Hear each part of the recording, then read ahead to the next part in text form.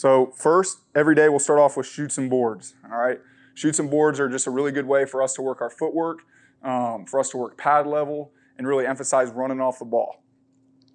It's also a really good way to kind of get the guys warmed up, all right? So as you can see here, footwork and pad level, right?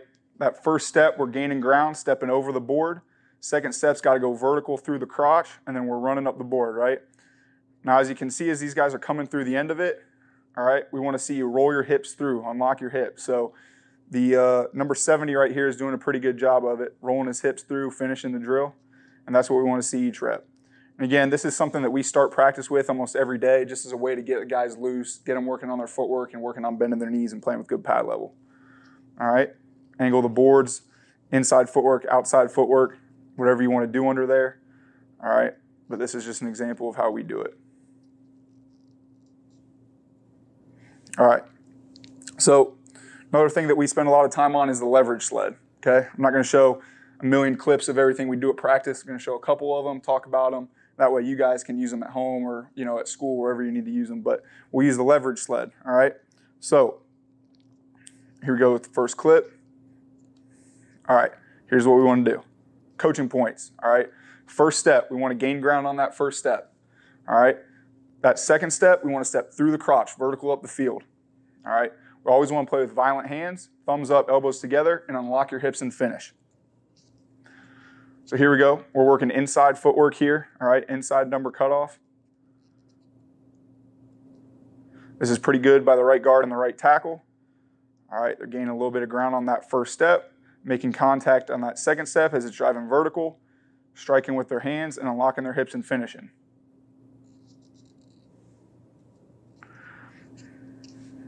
All right, here we are again.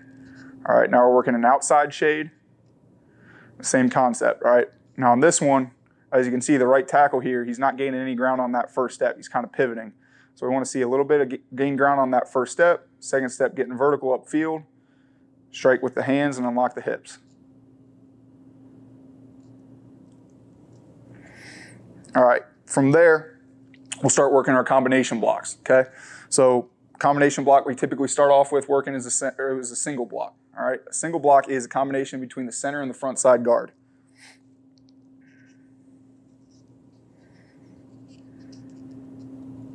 So as you can see here, we got a 2-eye on the guard. And this is a really good job here of what it should look like.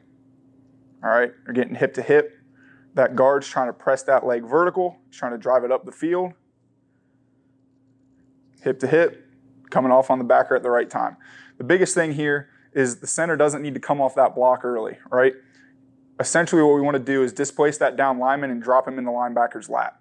So it's a pretty good job here by the center, coming off at the right time. And I just want to see him finish a little bit more physically, all right? From there, we'll typically work B blocks. All right, so B block is a backside combination on inside zone, right? Between the backside tackle and the backside guard. All right, so here we go. Okay, coaching points here. This tackle, all right, as you can see with his right foot, is losing ground. He's false stepping here. All right, what we want to do is have him gain a little bit of ground and get that second step vertical through the crotch. So as you can see, since he's not gaining any ground on that first step, he's got to pivot and cross over on that second step, and he's making contact when he's crossed over. If that's a real shit kick or 3 technique or defensive lineman, he's going to be in a lot of trouble. All right, so this is pretty good by the guard though, gaining a little bit of ground with that first step, second step getting vertical, coming off on the backer. Only coaching point with him is, as you can see right here on the second level, he's catching. All right, he's bear hugging that guy. We want him to get his hands inside, strike him on the chest, and be physical. Here's another look at it. Good. There's a little bit better with the tackle here. Gaining a little bit of ground with that first step. Guard's pretty good, playing vertical. Good. Snap off on that backer, get your hands inside.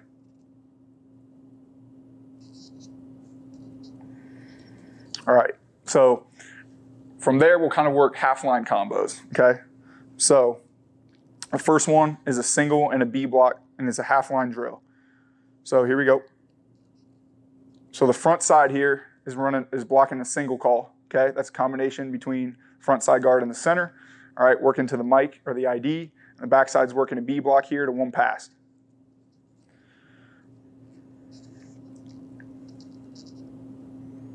This is a pretty good look. All right, as you can see on the double teams, they're trying to get hip to hip, pressing vertically. All right, coaching point here. This backside guard here, number 70, all right? I want to see his shoulders more square. Keep that left arm free, because if that guy runs through, we're responsible for him. So you got to keep that left arm free, all right? And then when you snap off, dip and hit at the second level. Dip and hit at the second level. Here's another look at it. That's better by the left guard. Better by number 70 as well. But this is the coaching point right here. See how this left guard here on this single block is dipping and hitting at the second level? That's what we want to see. And accelerate your feet on contact, right? That's a good job. All right. From there, we'll work inside number drive blocks, all right? Inside number drive blocks are on the front side of inside zone. So here we go. These two dudes, the left tackle and the left guard, they got man on inside number drive blocks. Backside, we're working a block, all right? We got a tight 2-eye on the guard, so the center is going to be making a gong call. So here you can see it. Good inside footwork by the guard and by the left guard and the left tackle. Hands inside, playing with good pad level, running off the ball. It's a good look at it. All right, going the other way.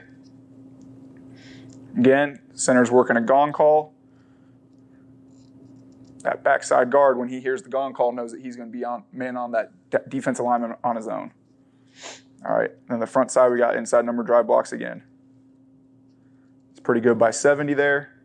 All right, really got to be strong with that inside hand.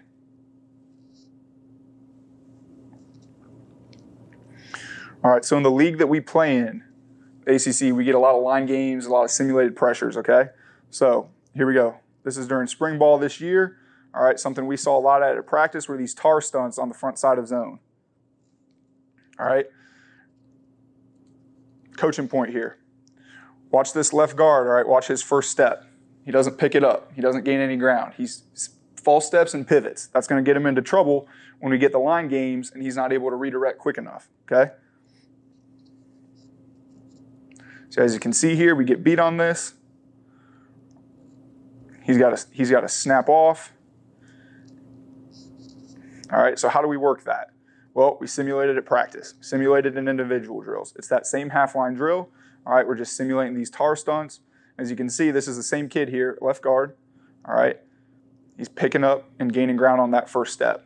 As he's doing that, that allows him to snap off since he's getting up the field and pick up the tar stunt. All right, again, we got a gong call here on the backside. With that, that backside guard knows he's going to be by himself. Good footwork, cutting that guy off and driving him vertical.